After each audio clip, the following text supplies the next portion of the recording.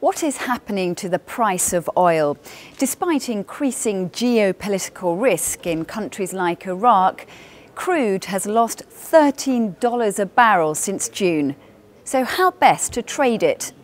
Momentum in both Brent crude and WTI crude remains negative despite all the potential supporting news continuing to come from the geopolitical side.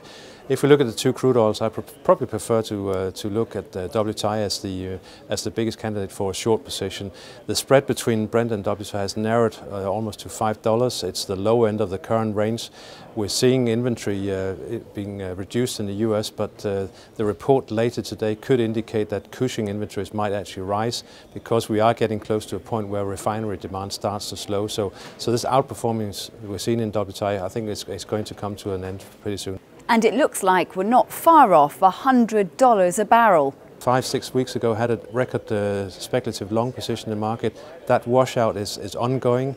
We've broken below the 103, 104 range to prices we only saw last summer. So obviously it's going to be approaching interesting levels because at current levels we are not far away from $100. It's a psychological level, but it's also the level Saudi Arabia on several occasions has mentioned as being a satisfactory level for producers and consumers. So any further weakness from here probably will trigger a response from OPEC in terms of reducing production.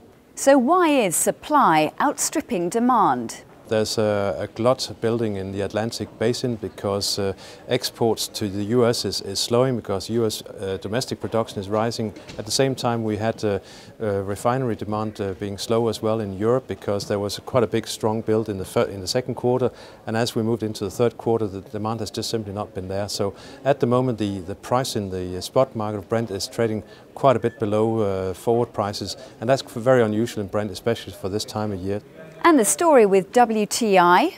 Well, US oil production is rising very strongly, but so has refinery demand because with the improved pipeline infrastructure in the US, refineries both on the East Coast and along the Gulf of Mexico has been able to get hold of this relatively cheaper WTI crude compared to global crude oil prices.